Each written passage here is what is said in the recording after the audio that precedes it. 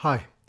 Now for this particular question then, you're asked to find the determinant of A using the second column, -153. So just give you a moment to pause the video, have a go. When you come back, I'll give you the answer and show you the work solution immediately.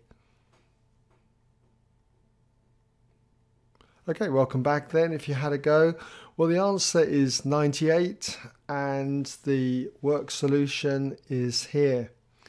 So the signs that we use for this second column will be minus, plus, minus. As you can see, I've written them in here.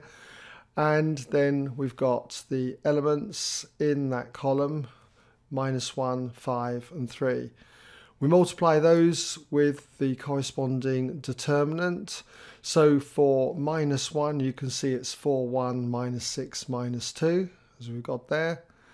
For the element 5, it's 2, 3, -6, -2.